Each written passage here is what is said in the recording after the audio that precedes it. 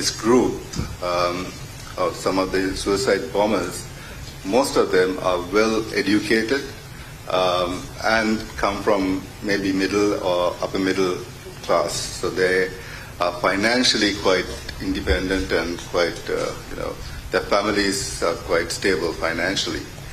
So that is a worrying factor in this, because some of them have, I think, studied in various other countries.